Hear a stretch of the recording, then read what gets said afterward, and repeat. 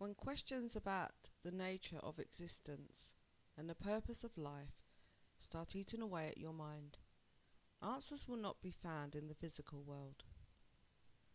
They can only be found inside of you. You have risen above your desires and emotions because they will no longer help you on your journey. Now you must become like the hermit. You seek the answers alone. Only the whispers of his inner voice and the light of his lamp will guide you now. Eventually, even the lamp shall be cast away, because it is artificial and will not help the hermit forever. His own light must learn to shine in the absence of the light of others. For true wisdom to emerge, there cannot be no distractions. Any preoccupations of the world, no matter how small or inconsequential they may seem, will be heard as shouts that drown out the still voice within. It is not enough to rid yourself of inner turmoil, though that is the step in the right direction. The next step is to eliminate outer turmoil through isolation and the withdrawal from the world. This is the path of the hermit, who slips into darkness in order to have the light revealed to him when he is ready. Like the fool, he is once again alone, separated from all others. But this time it is not only by choice, but by necessity. Once he has learned the lessons and seen his true wisdom, the hermit will often pick up his lamp and return to the real world in order to help others see their own potential as well. But the hermit is not a teacher. He will not lecture his students and tell them all about his experiences of solitude and isolation. They must experience it themselves. For wisdom earned simply by listening to another person is not really wisdom at all. True wisdom and true enlightenment always comes from within. A teacher may tell the student how he found wisdom, but the student must go and find it for themselves. Wisdom is not a gift presented to you on a platter. It is a gift you give yourself.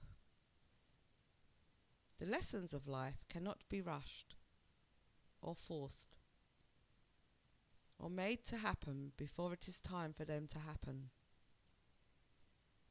This statement, in fact, is one of those lessons that everyone must learn. But simply reading it on a page or hearing others tell you about it will not give you the experience of the lesson. Only by doing or not doing can we hope to understand. Knowledge only becomes wisdom when we earn it. Through the sacrifice of our familiar surroundings and all the people we hold dear. If we think about it logically, everything you leave behind when you follow the hermit's call will remain when you return. The only thing that will have changed is you. The appearance of the hermit is a call to learn more about yourself and the nature of your existence. And everyone experiences this call at some point in their lives.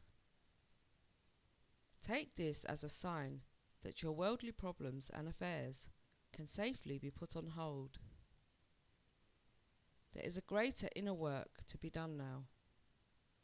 Often, this will refer to a problem you must solve or a part of your nature you must deal with before a situation can progress. Only in rare circumstances will this refer to a spiritual transformation. But when it does, Know that it will be a powerful change requiring much effort and commitment. A more long-term withdrawal may be needed.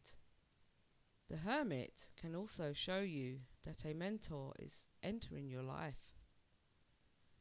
This is a person who will not teach you overtly, but who will show you how to find the answers you are seeking within yourself. Perhaps you will be the mentor as indicated by the Hermit, in which case you must be careful not to preach to your student, but guide him. Your wisdom will not be your student's, and you must accept that before any teaching can be done. If you are ever in doubt, know that all the wisdom you will need is already inside you, waiting to emerge. This light will not come unless sought out, but when it does, you will see that you had the answers all along.